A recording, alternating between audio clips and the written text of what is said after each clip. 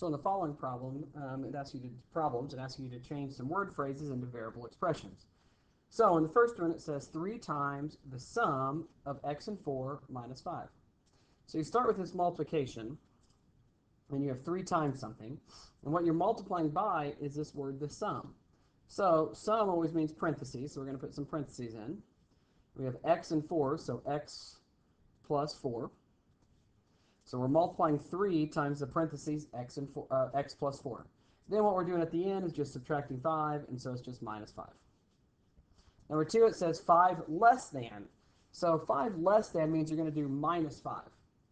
Right, that's at the end we're going to have minus 5. So what's it less than? It's less than a product. And the product that it's less than is 3 and a number. Well, the number we're just going to call x. So you have this 3x minus 5. And then at the end, you can't forget that it also asks you to add 10. So you end up with 5 less than 3x, and then you add 10 at the end. 3 says 18 plus 3 times the quantity, 8x minus 8. So you got 18 plus something, so that's a pretty easy thing. And then it's 3 times the quantity. So that means 3 times parentheses something. And what it is that you're taking the quantity of is x minus 8. So x minus 8.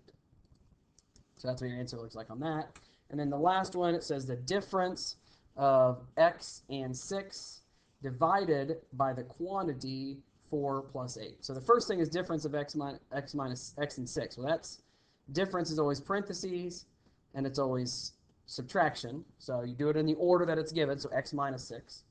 Divided by, and then quantity means parentheses, and what's in the quantity is 4 plus x. Now the other way you could have written this is you could have done it as a fraction. You could have done x minus 6 over 4 plus x. Okay, so on the next problem, the next set of problems, these are just solving some basic arithmetic problems. So number 5, you do 4 minus 12. Well, we never got minus, we changed it to plus and negative. 4 plus a negative 12. Signs are different, so you subtract. 12 minus 4 is 8, so you end up with negative 8.